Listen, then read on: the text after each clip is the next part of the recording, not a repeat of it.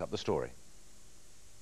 In 1979, pubs and clubs were brought to a standstill by the voice of a man claiming to be a serial killer called the Yorkshire Ripper. I have the greatest respect for you, George, but Lord, you are no nearer catching me now than 4 years ago when I started. He'd recorded a sinister message to the police, which they broadcast, hoping someone would recognise the voice and lead them to the notorious murderer. Listening to the tape in Sunderland Catholic Club was a part-time barman called Patrick Lavelle. The 19-year-old had dropped out of school, a punk rocker without a single GCSE. After a series of dead-end jobs, he juggled shifts at the club with studying for some qualifications. The first time I heard the tape, I was working in the concert room, which is normally where you have turns entertainment on. I can't remember what their turn was that night, but it turned out to be the police. The concert room was packed. I think there was about 150 to 200 people in, and they were very attentive. You could actually hear a pin drop. I think it might have been on the TV beforehand, the voice, but here they had police officers playing it.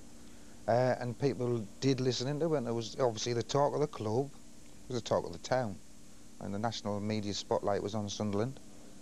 Everybody was talking about it. Chris Gregg was the same age as Patrick Lavelle, just 19, when he followed in his father's footsteps and joined the police in West Yorkshire. By 1979, he was a detective on the Yorkshire Ripper inquiry team. I was actually working as a young detective on the murder of Josephine Whittaker over at Halifax, and it was during that inquiry that the tape was received by George Oldfield and was played to the team who were investigating that, and I was part of that team. The tape and 3 letters from someone claiming to be the Yorkshire Ripper had a huge impact on the biggest criminal case of the 20th century. The Yorkshire Ripper had killed 10 women and attacked 7 others. The police had spent 5 years hunting him and got nowhere. They desperately wanted the letters and tape to be the breakthrough they needed. 247 hoax letters had been received during the Ripper inquiry, but this writer had such detailed information about the murders that the head of the inquiry, West Yorkshire Assistant Chief Constable George Oldfield, was convinced whoever sent them had to be the killer. I'm not quite sure when I'll strike again, but it will be definitely sometime this year. Maybe September, October. Even sooner if I get the chance. Voice experts said it was a Castletown accent on the edge of Sunderland.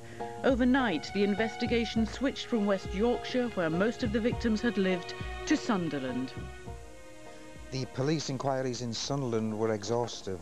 You know, they were interviewing anyone between the ages of, I think it was 22 up to about 50.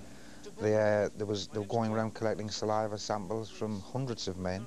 Some men had to have their teeth imprints, you know, a mould made of them, handwriting samples taken, sometimes, obviously, voice recognition, sometimes voice recording. It was a real extensive, well, it was the biggest manhunt at the time in Britain. So if you can imagine the biggest manhunt in Britain in this, what is a relatively small geographical area, it was immense. We're talking about a massive inquiry, and everyone in Sunderland knew about it, no doubt about that. At that stage, I just didn't think I would ever have any involvement in it, and I never realised, or I couldn't visualise what impact it would have on my life personally. Among thousands of people interviewed was Ron Fulberg, a Sunderland man working in Bradford as a coalman. He was questioned several times. It was one of my customers actually phoned the police and said that I looked like the Ripper, and that was when I first started getting arrested for it. I was interviewed 14 times by different police forces, Huddersfield, Halifax, most of all Bradford. The actual description that they had for the hoaxer actually fitted me at the time. The gap between the teeth, the broad Geordie accent, a lorry driver. You know, I was a lorry driver. I drove a wagon day in, day out around the areas where the murders were committed. And the police just wouldn't give up. You know, it was just time after time after time. You know, I moved twice to get away from it all. But even as I moved, they moved with us, and the police followed me wherever I went. People knew that I'd been arrested. And I mean, you see, you walk down the street and you see somebody looking, and you think, well, what they're saying about us now? You know, it just didn't give up and went on time after time after time. And I thought it was never ever going to end. The police were suspicious of someone called S. Smith, who borrowed many crime books from the library. When they went to interview him, S. Smith turned out to be a woman. Well, as I said to the detective, you really must be scraping the bottom of the barrel to go into the library service. He said, we're just pursuing any line of enquiry, anything to do with crime. We're following it up in any way we can to try and catch this man. We came back the next day and had an interview with Stan, took a handwriting sample, and that was it. We heard no more. I don't think anyone would like to see the same thing happen at their door. To think that the husband that they'd lived with all these years was under suspicion of being a mass murderer. Terrible. Another person in Sunderland was equally interested in books about crime. John Humble was 4 years older than Patrick Lavelle. He lived in Halstead Square on Hilton Estate with his mother Violet, his much younger sister Jean and brother Henry, who was away in the army.